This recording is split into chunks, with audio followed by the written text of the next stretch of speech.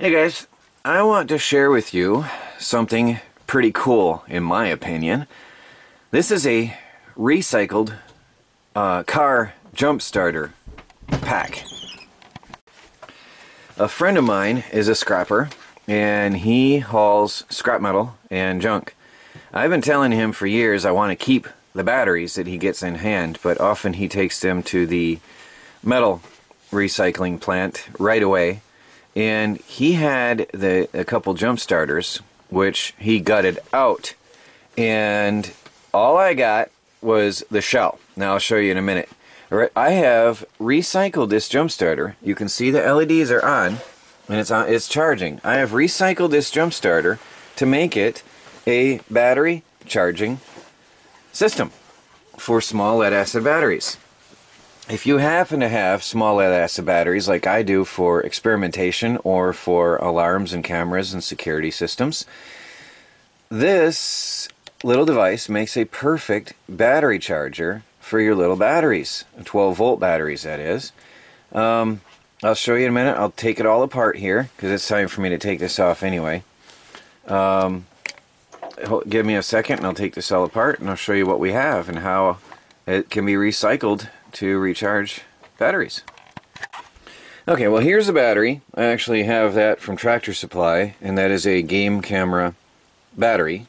And I also have the battery charger that goes with the game cameras. So that helps a lot for security, surveillance, and watching deer, which is important at hunting season.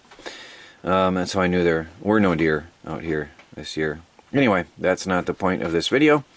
This is a 12-volt sealed lead acid battery, which is perfect for charging on these little car jump starters. Now, this is exactly how I got it from my friend in this condition. It was sitting in the bed of his truck one day, looked, except for I put the terminals on myself. He had cut the wires off the battery, and he had literally broken this open, and I think cut it with pliers. Hacked it, cut it, here, hacked off wire. He had cut off the battery cables, the jump starter cables. You can see one right here. Just cut them off, and he was in a hurry to save the copper and the lead from the battery.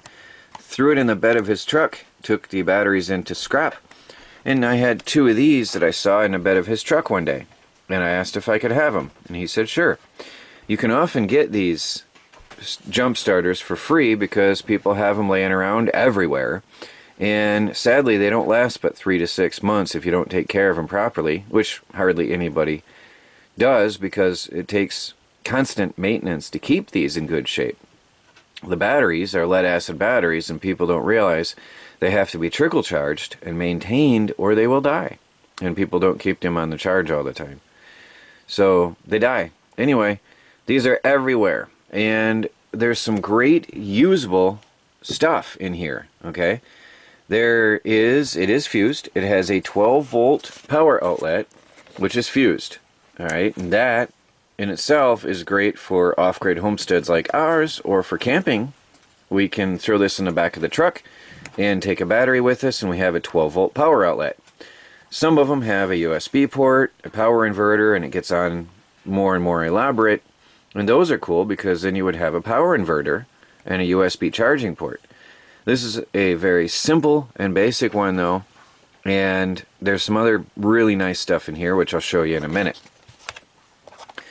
There's, on the back, you have a battery charging and maintainer circuit, which basically is everything you need to maintain your battery properly. So all you do is plug in the battery, apply power, and it is an automatic charging system.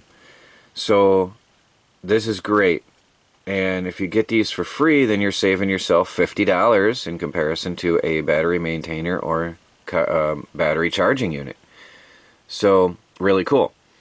Then also there's the switch right here. This is a very good on-off switch. Obviously that would turn on the jumper cables to give you boost to go out to your car. This can be just taken out and used for other projects because this one specifically is a 300 amp jump starter. So I would figure this is at least a 300 amp switch. Okay, so I will probably one day take this off of here mount this and this on a board, and then I have myself a very simplified charging unit for a battery, for a lead acid battery. Now I'm going to reconnect this and show you something else that's cool. But by the way, just to note, I did say this is a fused 12 volt cigarette lighter socket, which is great. There's the fuse. It popped out when he was dismantling the thing, but I can put it back in simply. Very, very cool. That's a bonus. Cool switch, fused 12 volt cigarette lighter outlet, and a full charging system. Plus, that's not all. Sounds like a TV ad, right? We'll be right back. Okay, I've plugged the battery back into the leads. Now when I got this, all I had to do was crimp on 2 end connectors. The slide-on end connectors, crimp them on, that's it. And then I slide them onto a lead-acid battery, and you're done. That's all you have to do. Take out the old battery, put in the new. Obviously, if you get a complete system, you don't even have to do that. Mine was the way I got mine. Obviously, was cut and hacked up. Yours, you'll probably get complete. Swap out the battery, and you have happiness. Now we have here a battery level meter. All right, needs some cleaning on the switch. It was out in the bed of his truck, and it's dirty. But you can see, if I press it, I get high, which tells me the status of the battery. That is really cool, and a neat little bonus.